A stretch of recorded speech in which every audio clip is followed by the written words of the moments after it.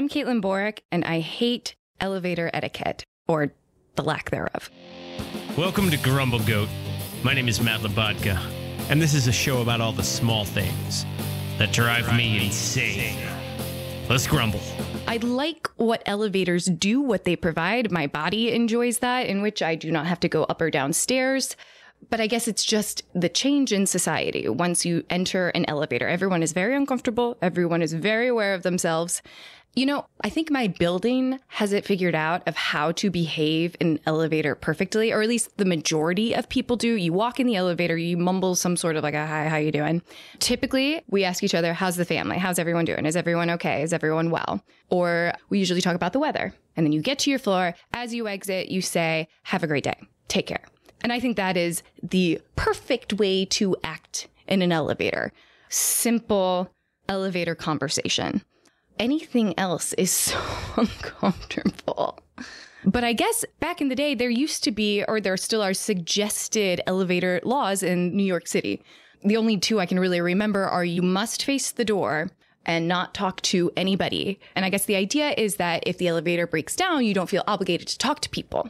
And I don't think it needs to be that big of a deal, but it does turn into that. I have a woman, she lives directly below me. If we walk a little bit too loud, she's banging on our ceiling. But this woman will shove people out of the elevator. Or if she's having a different day, she will jump into the elevator and tell me all about her dating problems or whatever is going on, whatever she's up to date with. And it's just nuts. And I don't like being in charge of the buttons. It's fine to just push the button to say, let's go to street level. That's easy, obviously. But the pressure comes in which to hold the door or to close the door. Now, everyone that's in the elevator is looking at you to close the door, and yet someone is running towards the elevator and they have made eye contact with you and they want to make that elevator. I don't like that pressure. It's just all very uncomfortable in there. It is very small. There's a younger generation that's moved into my building. And I don't like the way they ride the elevator. They have their headphones on, their nose is in their phone, and that's all fine.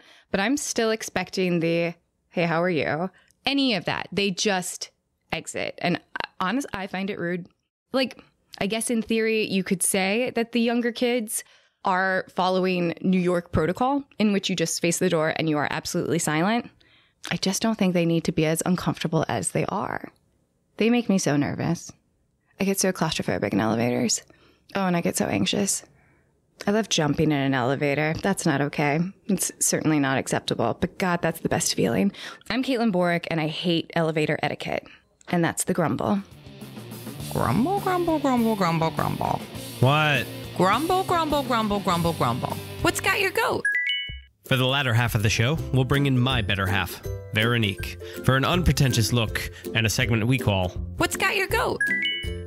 Welcome back to Grumble Goat Studios. We're here in the holiday season, and we have a guest. We do have a guest. Yeah. Oh my God. Holiday so many guests. Okay, it's the holiday season, so we have to share Grumble Goat with That's everybody. right. Get everybody in the studio. That's right. Caitlin Borick is here. Hi, I'm so happy to be a holiday guest. Caitlin, welcome. Thank you so much. How are you doing today? Great. Caitlin, you are an artist. You're an actor. Yes. Yeah. Yes, I studied the musical pretend and have been pursuing it ever since. Musical pretend. Yes. Oh I my love gosh. that. I love musical pretend. And you have As do a I. gorgeous voice. Thanks. I think you are a Cinderella incarnate. You have played her a couple times. Yeah, I got to do her in...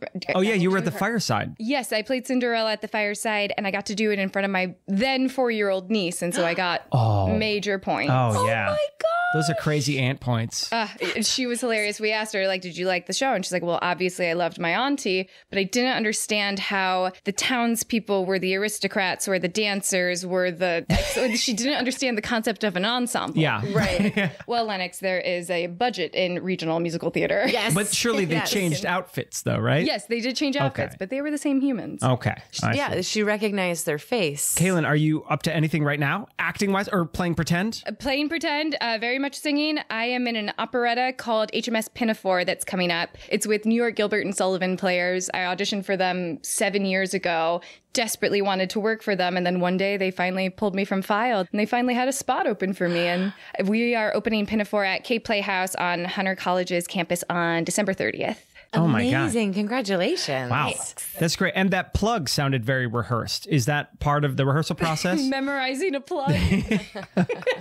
No, I just had to look at the date earlier and just like, don't forget the date. Don't forget the date. Remember how to say the date. It's very important. Yeah. That's half of recording in the studio. It's just trying to remember what you're supposed to say. Right. Yeah. Because we did rehearse this before we started recording. No. No, we didn't. I have no idea what's happening. I'm very confused. You live here. Oh, I do? You do. Caitlin, holidays are coming up. Would you have plans for the holidays? Are you going home? You're from Chicago. Well, we don't need to put all of our eggs into Christmas. Like, we can do whatever we want with what we want to be enthusiastic about. That's blasphemous. You take that back. You know All what? the eggs go into Christmas. If people were to say that about Halloween, I'd flip out. So I have to. I agree. That's right. You're a big Halloweener. I am a. You are a Halloweener. Halloweener. I am. My parents met on Halloween. It's kind of it was it was in her building. It was like a brownstone in Chicago. There was a party in the garden apartment, and she was a sexy cop, and my dad was a scary monster. Ooh. Yes. Well, that works. Yeah, that goes together like peas in a pod. Definitely makes sense. She's as the years go by. Let me handcuff you, monster, and take you Mr. into Monster. the station. You don't belong out here on the streets. Oh, man. Come into my closet. You guys have been so wonderful about hosting holidays. Oh, yeah, we like to do that. That Yeah. has Host. been such a pleasure. And then I've also noticed you guys are on the fifth floor walk up. We are. Yeah. We are. Yeah, we walk this is up our the stairs. contribution to our friends is we give them a little bit of cardio. Keeps us in shape. Yeah, exactly. Yeah, we don't tell you have to walk up 5 flights Yeah, of that's stairs. not on the invite. That's No, not on that's the the invite. pleasure That's the surprise. upon arrival. No, I feel invigorated after that 5-floor walk up. Do you have what floor are you on in your apartment? I'm on the 4th floor. Do you have an elevator or do you have the stairs? I have 2 elevators. I have Whoa. a newer elevator and an older elevator. Oh, nice. Two Which one? elevators. Which one do you prefer? The newer one. The Okay. older one, it does the thing where there's a typical elevator door that is sliding in, and then there's another door that you pull open. That's the older one. And then sometimes the ceiling roof isn't there, and you can see all the way to the sky because there's a skylight apparently in there. Sometimes the ceiling roof isn't there. Correct. They take it out and then they forget to put it. They do This some is sort like of Disney's maintenance. Haunted Mansion. This is terrifying. This is terrifying. Do you see like the cords that are like pulling Do you up have the to? thing? cord? Do you have to It's pull the very cord scary. yourself? Is that how it works? No, you don't have to pull the cords. You have to push the buttons a couple of times to make sure that they heard you, felt you. Yeah. Do you ever double check to make sure the floor is still there?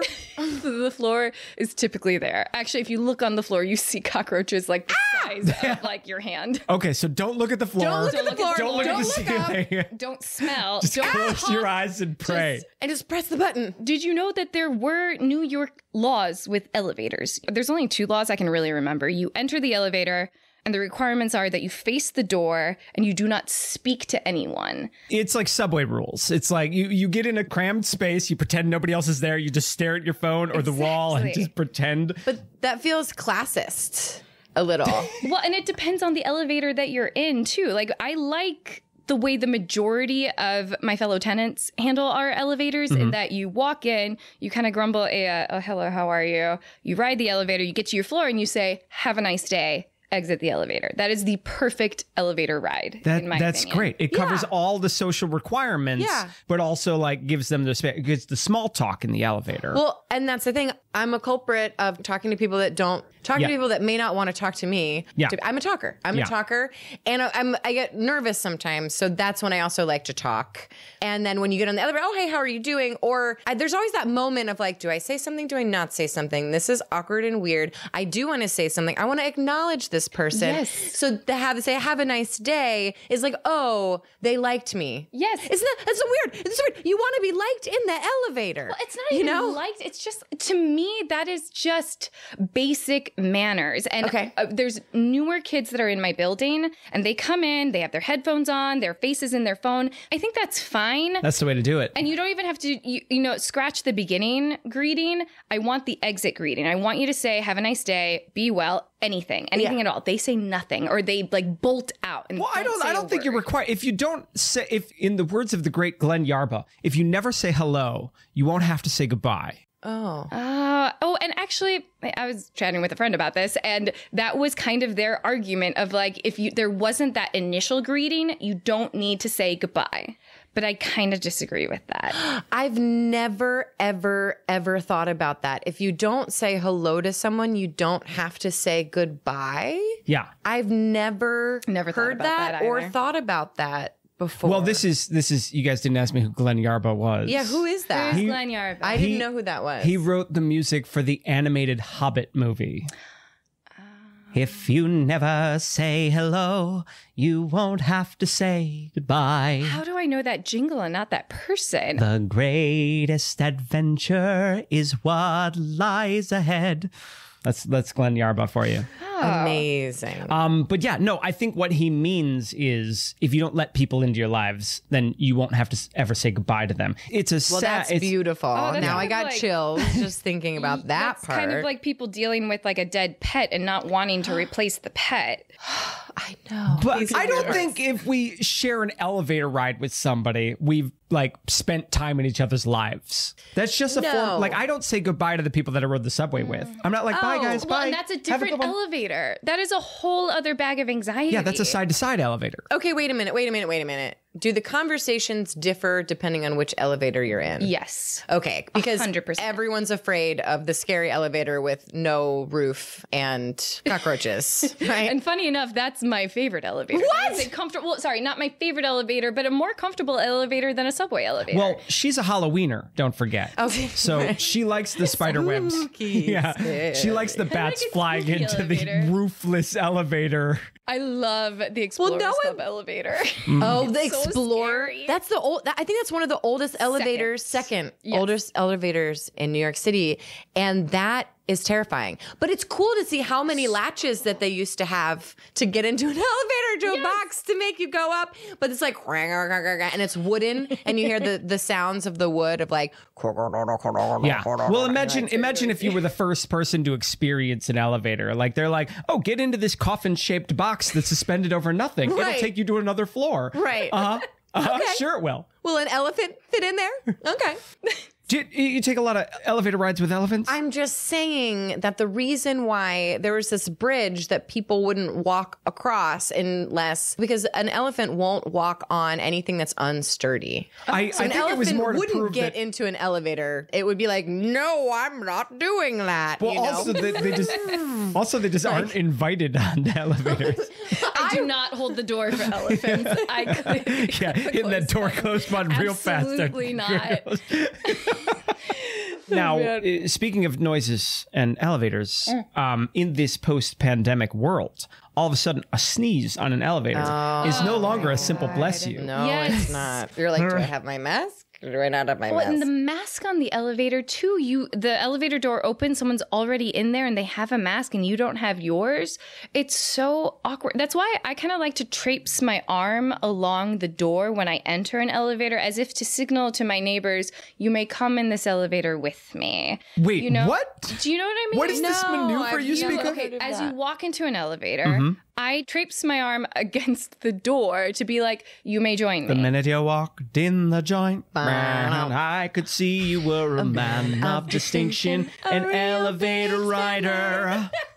I try not to be predatory, but I certainly invite. Have you ever been, real quick, Chicago reference? Yes. The coal mine elevator in the Museum of Science and Industry. I don't recall. I'm so sorry. I'm Get so out of here! sorry. You said you were from Chicago. No, and this is the Out of the studio. guys. Last time I was home, my phone died, and I was on the L, and I was so lost. It's not a grid system, and I had no idea where. You are joking with me right now. Like I know. I'm so disappointed in you, I'm Caitlin. so sorry. I mean, There's a whole coal mine exhibit below the MSI. You take the coal mine elevator. It's just like you're working in the mines. It's like just a cage. that's so cool. That's cool. Why don't we have that here? Yeah. Because this city sucks. I've said it 1,000 times. I was on an elevator just yesterday where we all got on, said goodbye. Okay, goodbye, everybody. And we got on the elevator. And then the person that was next to the buttons didn't hit any of the buttons. And so you just sat there. And so we sat there. And then the doors just opened again to the same crew we just said goodbye to. And we were like, what? If you stand in the spot where the buttons are, you're obligated to push the button. Yeah, you got to push the buttons. I don't want to stand in that spot ever. I hate that spot. Oh, really? It makes me stressed. Oh, I like to press the buttons. Good. I'm glad that there are people that like to push the buttons. And I also want to, when I'm there, I'm like, I want to say where to. You know, it's like... I think I just kind of got in the throes of that position the other day, and there was a woman that was equidistant, and everyone looked to us to push the button, and then she looked to me. And I was so upset because I was like, girl, you are just as close as I am. And she did this like exaggerated reach to push the button. And I was further. I swear I was like an inch or two further. Did you like exaggeratedly like get out of her way? Like make room for her by like a Matrix style trying to get the button? I did a full introvert collapse and just caved into myself. Sorry, this wasn't for me. Button. Here's the thing. If you start saying like, oh man, the weather out there, and they're like, yeah, I know it's coming down. And then you've started a conversation, but there's nowhere to go. No, there's so many places to go. I agree. There are so many different places to go. I love talking about the weather. Well, okay. I don't love talking about the weather. I could talk about it all day. Segue. No, just like a segue from the weather to like another common crazy thing happens. But like, I love just that collective, like you make eye contact with someone when maybe there's an unpredictable person, but like something that we all know and have experienced and are like, we're secretly looking out for each other. Yes. But the only time that you need that knowing look at another person on an elevator is when the third person on the elevator just farted. Oh, that's happened. Like, farting on elevators. I didn't mean to make that a whole topic. Well, I think it is. It's a stupid joke. It is. Well, crop dusting certainly is. I love crop dusting. Certainly serving. I love it. Yeah, it's so fun. Oh my God. I mean, it's not fun, but it's like, I'm not holding this in, but I'm not going to pass gas at the table. The deserving parties, it's so satisfactory. Oh my gosh. That's so funny. There's a lot of people. Nobody's going to blame it on me. Everyone has to experience Nobody's going to blame it on the cute blonde. That's right. I'm never blamed We're all for the crop dust, let me tell you. What about the guy that works in an elevator? Right. Yeah. I'm grateful for them. Yeah. Well, okay. Does somebody work in the creepy elevator? No, alas. When the guy works in the elevator, where does he fart? Oh, in the elevator. Oh, well, when you fart and you smell your own fart. It kind of smells good sometimes. It kind of, like, it's kind of comforting. It's it's kind of comforting. It's like, well, this is my space now. Yeah, like, no, it smells right. It smells like what I ate today. Like, that makes sense. Yeah.